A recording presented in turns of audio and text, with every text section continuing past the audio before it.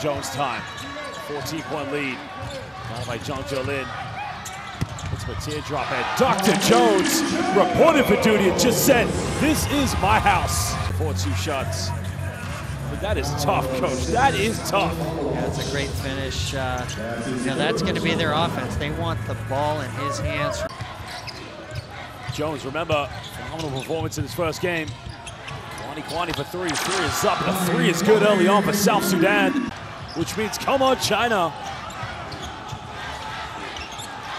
Well, Jones cooked in the last game and already showing the confidence early on. He's into traffic, nowhere to go here. Time winding down for Kwani.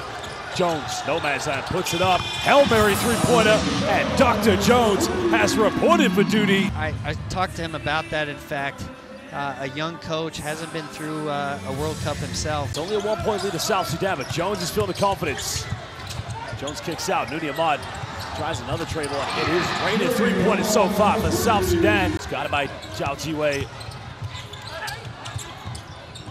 They're going for another three. Three is up, and again, South Sudan, nothing going wrong. Jones has really led the way for South Sudan against Puerto Rico. 8 three-pointers, make it 9. Be a matchup against them in Puerto Rico. South Sudan still have to play Serbia, so a loss tonight would make it very tough as Carlik Jones from downtown again. Three-pointer number 10. And Gable trying to the free throw line, missing the first one. 3 seconds now, you know it's coming. Jones hangs up in the air, and again, good night, Juba. All the fans back in South Sudan because Carlik, Dr. Jones. Knowing this will be history made today. Remember, they still have to play Serbia. There's 4 minutes. Jones avoids the block and just take it. Joe Chi back to school.